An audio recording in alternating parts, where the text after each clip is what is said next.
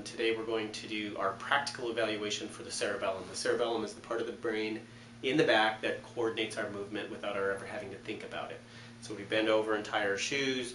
We don't have to think about our back muscles. And people who have problems with their cerebellum, they know that they have to think about all the movements that they do. They have to really be more conscious of that. And that's a sign that their cerebellum is not working. So let's run through the practical examination. These are tests that you can do at home to evaluate whether your cerebellum is working for you.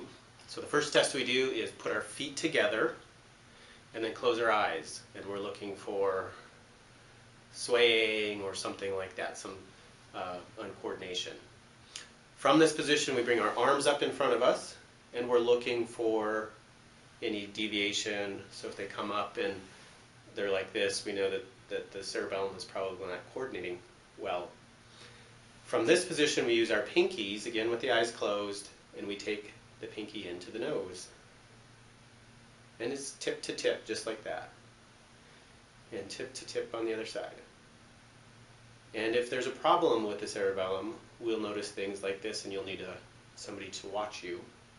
They'll come in and they'll be shaky or inaccurate, depending upon.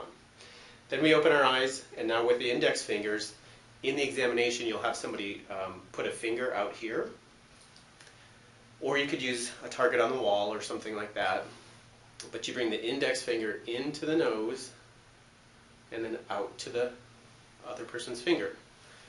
Into the nose, out, and you can watch. And you'll see things like little shakes and misses. And for the cerebellum, the side that has the greatest trouble is the side where the cerebellum is the weakest or sickest or whatever we might call it. The next test we do is to look at alternating movements. So we can do the fingers, like playing the piano, and we'll just look for uncoordination on one side. Then we use the wrists, and you'll have somebody just watch you, and if one hand is flopping and one hand is going like this and this hand is going slower, that's a failure of that coordination system. And then we bring the arms in and we flop them like this. We wave goodbye. And we're looking again for one side that's not coordinating effectively. So that's the home-based tests. And the real test that we use in the office, and there's some more advanced tests that we look at that I have to observe your eyes,